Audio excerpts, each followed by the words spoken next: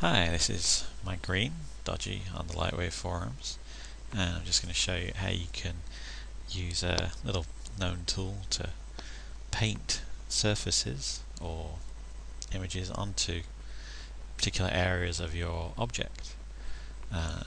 If we have a look here, I have a sphere in VPR, and if we have a look at the node edit for that, surface on the sphere, we have three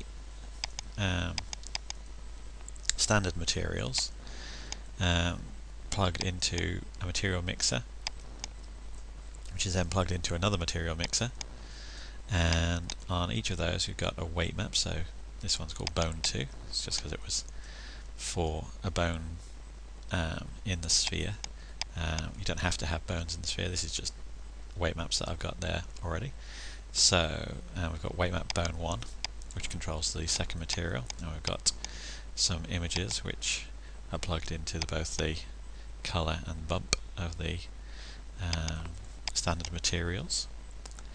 And as you can see, vertex maps weight maps are blending between them, and then we are going to use this tool, the 3D Cell Weight Paint tool, which if we open it, you can see you have to have OpenGL overlay on, because it's drawing in OpenGL obviously, and that shows you your points of your sphere, and where it's red it's 100% weight mapped, and where it's black it doesn't have any value on there at all. And you can paint using these sort of areas on the sphere. And you can see I'm painting in the grass, and you can just switch easily between each of the weight maps, and maybe paint in some more stone areas like that. Now something you'll notice is, because this is a subdivided object, we're getting some very harsh lines along the edges of these surfaces.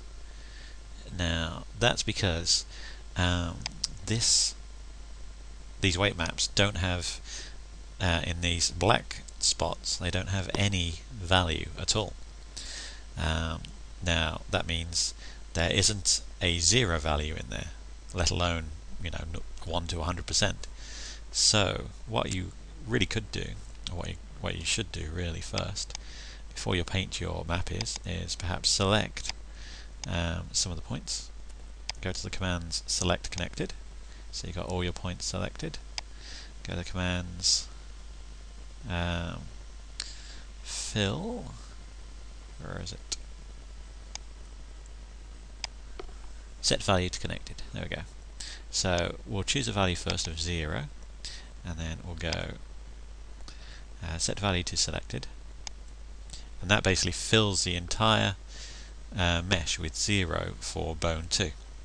So if I select clear the selection, you can see now all those points are white, and that means that they have a value of 0 in them rather than being completely empty at that point. And now if we paint with say 75 or 100%, you can see that the fall off between 1 point and a 0 point is a lot softer. You don't have that hard edge. So let's go to the bone 1 and do the same. Select some points, go commands, select connected, we'll just choose 0 again, set value to selected. Now it's cleared that, and go back to paint, and we'll choose 75 again.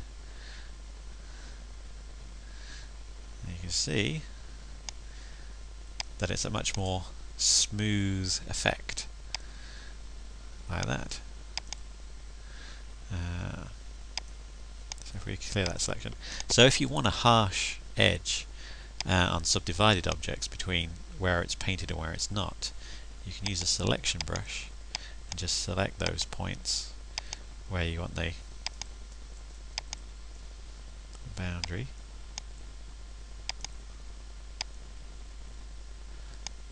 we go, like that, and go erase, and just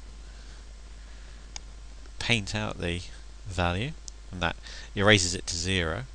Okay, and you can see now you've got your hard edge back, like that, which is pretty cool. If you want to, you can even do the same with displacement maps. So if I open up the Object Properties panel, edit nodes, add a 3D texture image. Actually, where's 2D texture image? There we go. And then we'll use the cliffs image, and we'll just use the add node spot info, add node math vector scale.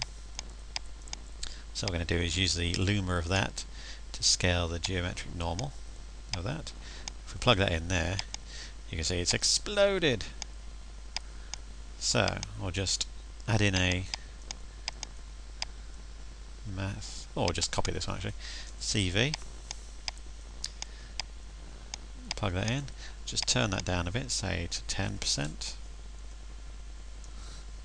So now we've got a bit more of a knobbly thing. If we go into the properties again, and we'll just increase the subdivision. Actually, the subdivision is quite high at the moment anyway. Let's do it a bit more anyway. 10. Okay. And then deform, edit nodes. We'll use this again.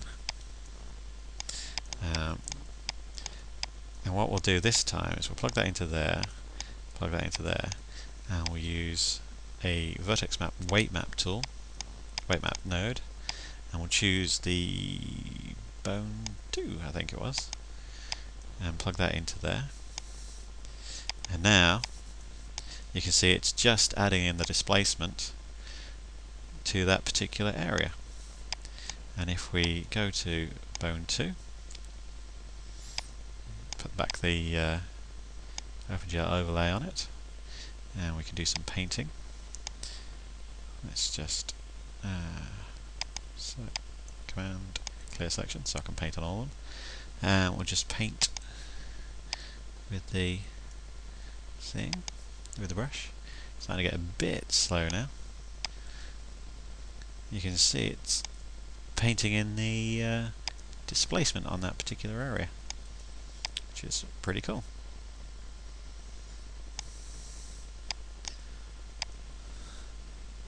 If I just select some points, go to paint, and you just paint on those selected points. I mean, you can use this with any of the surfacing tools. So what you might want to do is perhaps use it with like a color map or something that might render a little bit quicker, or you might have a faster computer, and that gives you basically your ability to paint some displacement and weights for surfaces in layout. So there you go. I hope that's been helpful.